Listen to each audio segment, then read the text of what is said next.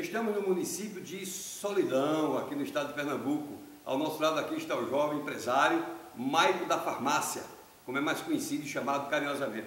Mayco coloca seu nome à disposição do partido como pré-candidato a prefeito aqui do município para as eleições que se aproximam. Mayco, primeiro vamos registrar a nossa satisfação de estar aqui e poder falar um pouco sobre essa sua vontade, esse seu desejo, né? Enfrentar esse desafio para conduzir os destinos do município como pré-candidato a prefeito, claro que procurando o progresso do município e o bem-estar social desse povo maravilhoso. Então, Mayco, como você justifica essa sua decisão, esse seu desejo? Boa tarde.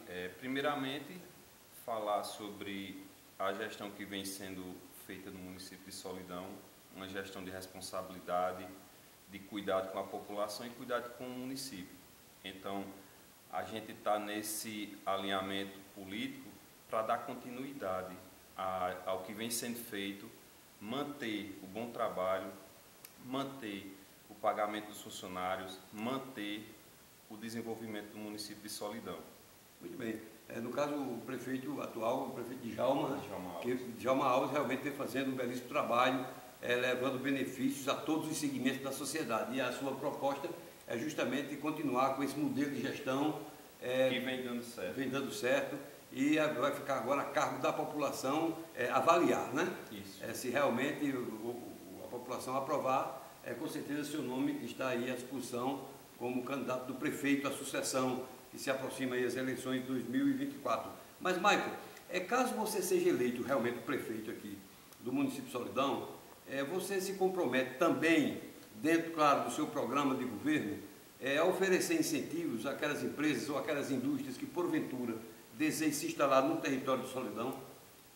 Esse é um ponto que a gestão atual já tentou procurar indústrias, incentivos, que nem você mesmo falou, para vir para aqui para o município e fazer geração de empregos. Isso. Por quê? Porque aqui hoje praticamente sobrevive de agricultura, dos trabalhos que tem na prefeitura e do turismo religioso.